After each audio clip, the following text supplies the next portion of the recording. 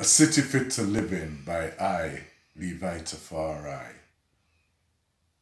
She is a city fit to live in. She's in a healthy place to be. You'll never walk alone with a dose of Scouse hospitality. She is a city that is thriving. She's got a ticket to ride. She's a city unique in many ways, Liverpool on Merseyside. A royal charter was granted in 1207, and ever since that time, Liverpool has been driven. European Capital City of Culture in 2008, this was an invitation for the world to come and celebrate.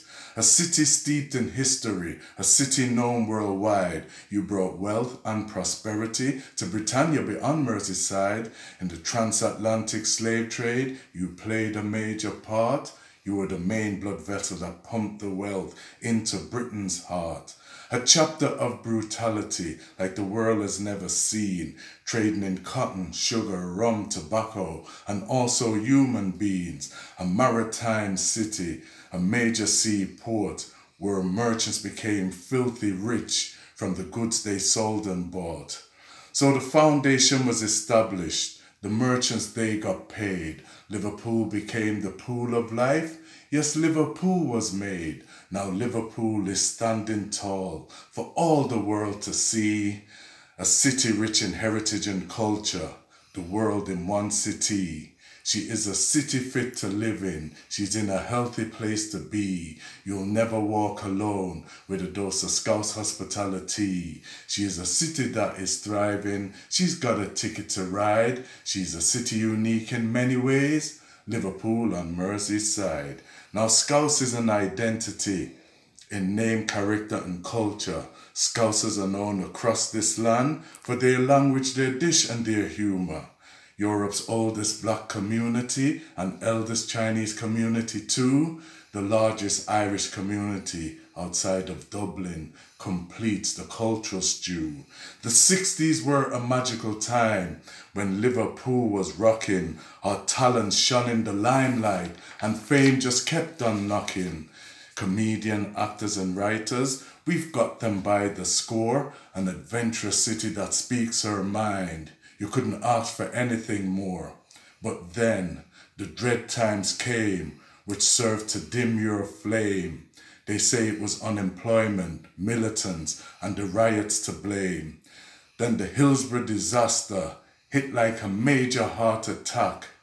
Finally, justice was served, and so the city bounced back. Now, our World Heritage Site, in the company of a select few, you rose like a phoenix from the ashes, because that's what Scousers do. Creativity is our forte, medicine for mind, body and soul. We have a passion that burns like fire.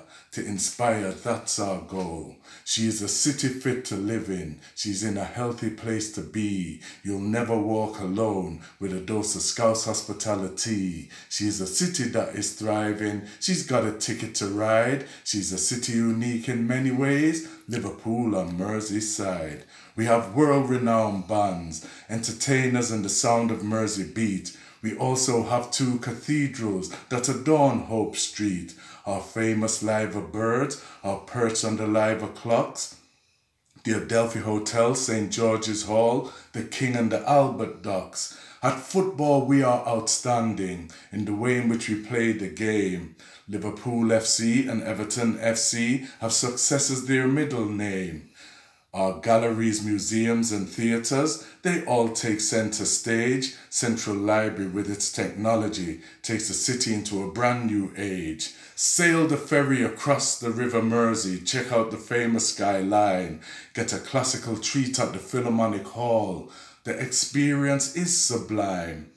The Grand National, Lymph, Africa OEA, Positive Vibration and Writing on the Wall. If you feel like retail therapy, visit Liverpool One where you can do it all. A film set for LA Productions, TV dramas, movies and documentaries. The Super Lamb Banana, Shanghai Arch, the parks, Lipper and universities. So I'm calling on BBC Radio Merseyside and Radio City to air a view or two. just to say you'll never walk alone in my Liverpool home. And Liverpool, that's why I love you. Liverpool, that's why we love you. Thank you.